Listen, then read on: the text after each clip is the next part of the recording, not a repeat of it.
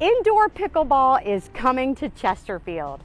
I'm Hope with Hope George Real Estate, and I'm checking out Chesterfield for you. It was shortly after Nicole Thompson and her husband were introduced to pickleball last summer when they hit on a business idea that's been keeping her up at night with excitement. That urgency is expected to culminate this summer with Bangers and Dinks, a 25,000 square foot center with 8 indoor pickleball courts next to Dick's Sporting Goods and near Chesterfield Town Center. Thompson said she believed Bangers and Dinks would be the first indoor dedicated pickleball facility in this area. Construction is starting in the next few weeks on the space that's currently